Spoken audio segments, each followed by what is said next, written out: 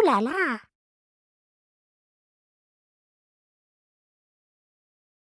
Hi everyone and welcome back to another National 4 Maths lesson, and in today's lesson we will be talking about something called the scale factor. We will first look at basic shapes and how we can make them bigger or smaller by using scale, and then go on to look at more complex shapes that can be also similar.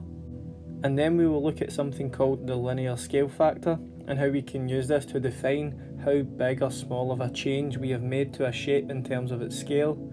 And then finally we will end on some examples to show how we can use this in real life problem solving situations. So to begin this lesson we will be talking about similar shapes and define what they are. And basically, if you could imagine two objects side by side, and you can either imagine one that's a miniature version or a bigger version, then they can be described as similar shapes.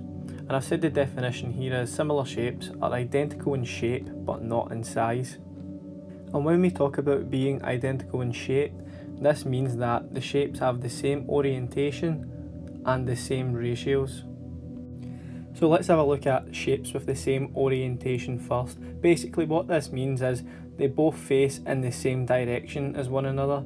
So let's have a look at these two lines here. We can see that they have the same angle relative to each other, or we could say that they are parallel to each other. But if we look at shapes with different orientations, we can see here that these lines are not parallel and they face in totally different directions, so therefore they do not have the same orientation. And when we talk about having the same ratios, this just pretty much refers to being a miniature or a bigger version of the original shape. So we can see here we have an original rectangle, and this one here is just a bigger version of the original, so they have the same ratios. But if we look at these two here which have different ratios, we can see that this second one is definitely not a bigger version of the original because it's almost like it's thinner and longer, so therefore they don't have the same ratio. So let's have a look at several examples with shapes and how they can be similar. Here we have two circles, and we can see here we have the original one on the left and we've made this one on the right bigger. And the thing about circles is that they're always similar regardless, because circles are always going to be identical in shape. There's no way that we can change the orientation or the ratio of a circle because it's what defines the shape itself. Even if we try and rotate one of these circles here, it's just going to end up with the same shape because a circle has no corners and it has a constant radius all the way around the shape, therefore we cannot change the ratio either. So anytime we see two pairs of circles, regardless of the size, they are always described as similar. So next up we're going to have a look at squares. In this example here we can see we have the original square and we've scaled it up and increased the size on this one. So we can say that the ratios are the exact same because this one is almost just like a bigger version of this one. And that's the case for all squares, like the same as circles, because we can't change one side of a square without changing the other, because that's what defines a square itself. All the lengths of each side are the same. So if we want to change the length of one side, all the other three have to change, and that means the ratios stay the exact same, and this is always the case for squares. And even in this example, they both have the same orientation as well. They both point in the same direction and the similar lines are parallel to each other, so therefore these two examples are described as being similar. But on very rare occasions we can have a square where it doesn't have the same orientation as the original. We can see here that it's off to an angle, therefore they don't have the same orientation and therefore they are not similar.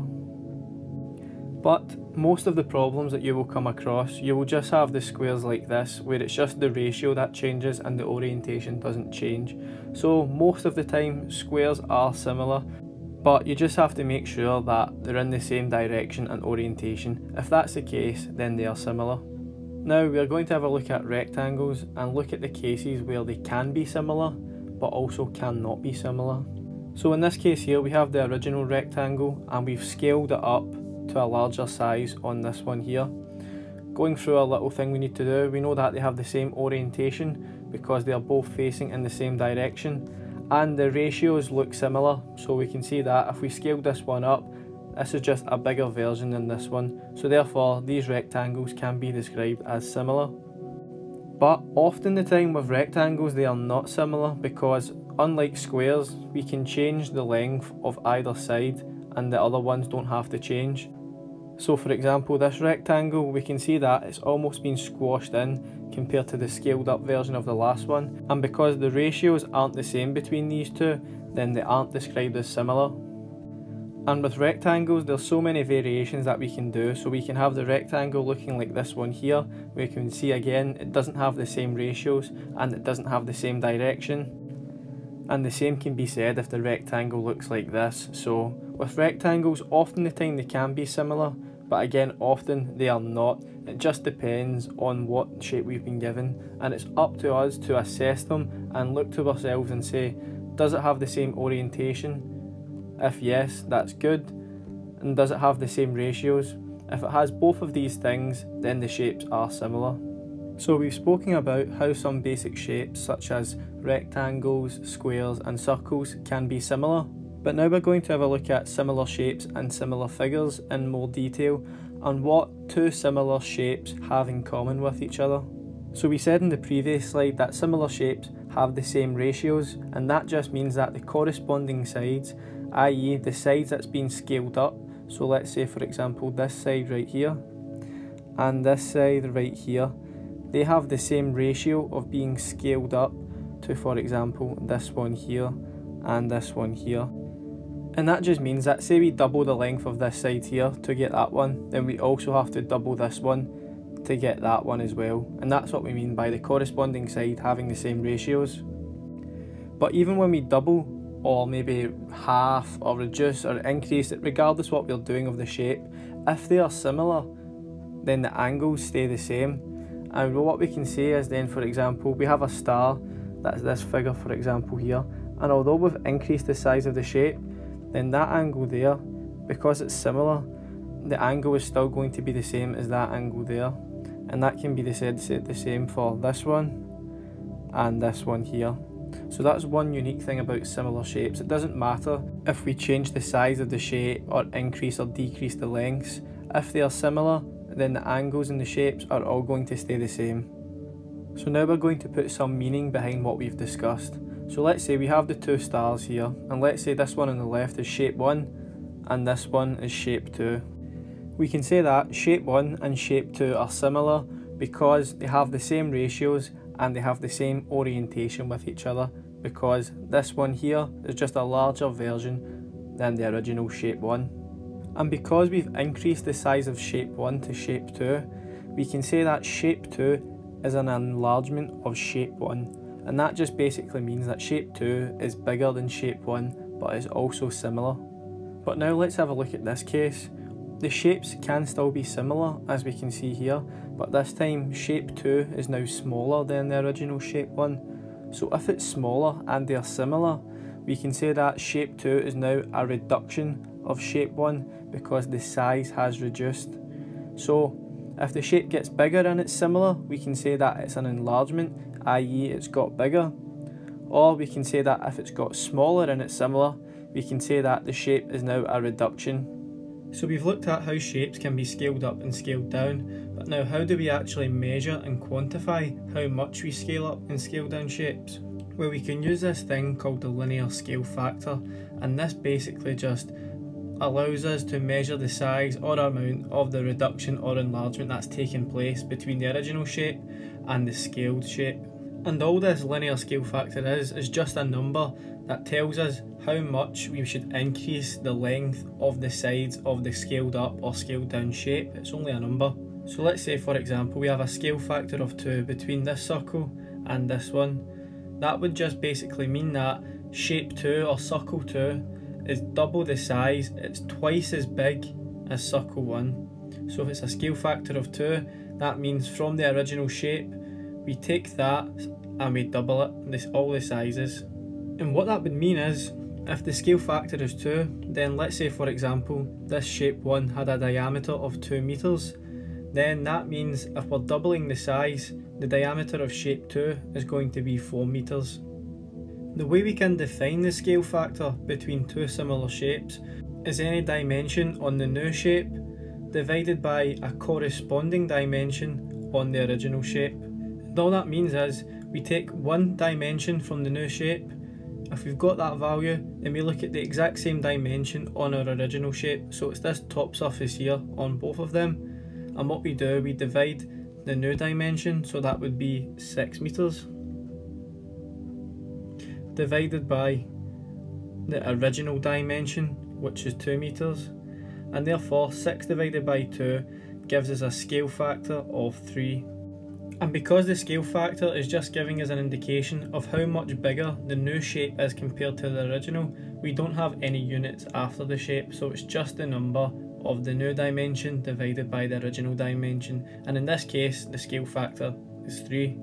Okay, so to explain this in more detail, we're now going to have a look at a few examples involving the linear scale factor. So this question says that the rectangles ABCD, which is this one right here, and capital ABCD are similar. What is the length of AD? So just to clarify some of the terms we see in this question, we see that this first one, the first rectangle, is called ABCD, and that just relates to each of the 4 corners that make up the rectangle. So we can see here this one is labelled in the lowercase letters and this one is labelled in the uppercase letters. So ABCD capital 1 is this one here. And when the question asks for a length AD, we have to look at the 2 corners which make up that. So we can see here this is corner A and this is corner D, and all length AD refers to is this side between the 2 corners. So if it says length AD, we can see here the line goes to this one here, so this side right here must be length AD, so I'm just going to highlight that to make it clear. So the first thing we have to consider is that the question says that both of these rectangles are similar. So that means that there's similar dimensions and ratios between them. So what we have to do now is figure out the scale factor. And to do so, we have to figure out a corresponding side that we have the dimensions both for. And if we look at the example, we can see here that we've been given the side or the length for this one here, and the exact same side on the right hand side for this one here. So small CD we know is 4 meters, and the corresponding large CD is 7 meters. So using that, we can then figure out the scale factor. We can say that the scale factor is equal to the new dimension, so that would be this one over here because that's what we've scaled up, so that would be 7 meters, divided by the corresponding original dimension, which is 4 meters. And if we do 7 divided by 4, we can say that the scale factor is 1.75. So now we have the scale factor, we can then calculate this length of AD, because if we look at our original shape, we can see that we have the corresponding length of 10 meters, and if we have this and we also have the scale factor, then we know how much we've increased this side to get to this side. So we can say that length AD is equal to small AD, which is this side here, multiplied by the scale factor, and that would be, well, small AD is 10 meters, and we now know that the scale factor is 1.75, and then if we multiply 1.75 by 10, we can say that length AD is equal to 17.5 meters. And that's us completed the question as it asked to figure out this length, and we did so by first figuring out the scale factor and then multiplying the scale factor by the corresponding length on the other side. Let's look at this question now. We'll be told that shape ABCD is to be reduced by a scale factor of 0.6. Now we know that this shape here is ABCD looking at the corners, and that means here that if the scale factor is 0.6, then this shape is smaller than this shape by a factor of 0.6. So the question asks, what are the lengths of AB and BC? And what is the size of angle BCD? So beginning with part A, the lengths of AB and BC. Well, looking at AB, we can find corner A and corner B, so that must be asking for this length. And then length BC, we can see the corner B and C, therefore that must be this length. So the first thing I'm going to do is just write down from the question what the scale factor is, and we are told that is equal to 0.6. And looking at our scale factor equation, since we want to find out new dimensions of AB and BC, we can rearrange this equation so that instead of dividing by the original dimension, we can take this over to the other side and multiply this by the scale factor so that we can figure out these new dimensions. So it'll look a little something like this. So now looking at this new equation, we can calculate the lengths AB and BC because we have the scale factor and we have the original dimensions necessary. So beginning with AB, we can say that AB is equal to, and because AB is our new dimension, that is equal to our scale factor, which is 0.6, multiplied by the original dimension. And the original dimension for AB is capital AB, which is this one here, 12 metres, because this is the corresponding side to this one here. So that would be 0.6 multiplied by 12 metres, and that is equal to 7.2 metres. So let's put that in the diagram. And now to calculate our new dimension BC, again it's the same process. So BC is equal to our scale factor, which is 0.6, multiplied by the original dimension, and in this case it's 15 because that is the corresponding side to this new BC. So we can say that BC is equal to 0.6 multiplied by 15, and that gives us a length of 9 metres. And now the last part of this question asks us to find out the size of angle B, C and D. So again, just like identifying lengths, to identify angles we have to look at the corners where B, C and D occur. So we can see here we have B, then we have C, and then we have D. And when this means an angle, it's pretty much the angle between each of the three of these points. So if we have B, C and D, we can see that makes up an angle in this corner here, and that means that we've been asked to figure out this angle right in here. So if you remember, one thing we said about similar shapes was that although the lengths of the sides increase or decrease depending on the magnitude of the scale factor, if they are similar, the angles do not change. So that would mean that every angle within this shape is equal to its corresponding angle in this shape. And what that would mean is, because we've been given the angle of capital B, C and D, which is 65, that means that this is going to be the same angle within this shape here of small b, c and d. So we can say that BCD is also equal to 65 degrees because both of the shapes are similar, therefore the corresponding angles do not change. So let's recap this lesson. We've said that similar shapes are identical in shape, meaning that they have the same orientation and the same length ratios, but they are different in size. So looking at the basic shapes, we said that circles are always similar. We said that squares most of the time are similar. The only time which they are not similar is if we are taking into account the orientation and if they are different, but for most of the problems we will be coming across, we can consider all squares as being similar as well, like circles. And we said that rectangles can be similar, but they also may not be similar as well, so we have to look at the shapes and determine for ourselves. And the way we do this is by looking into the scale factor. And the way we calculate the scale factor is by taking a dimension from a new shape and dividing it by the original corresponding dimension, which just means that it's on the same side as the new shape. And finally, we said that within similar shapes, if we increase or decrease the sizes, the angles do not change, and we can say that as the corresponding angles are equal. I hope this video has been helpful to you, and if you have any questions, be sure to drop them down below. And if you are studying National 4 Maths or just want to improve your math skills, be sure to subscribe to the channel and head over to penguinlearning.com. Thanks again for watching, and I'll see you in the next video.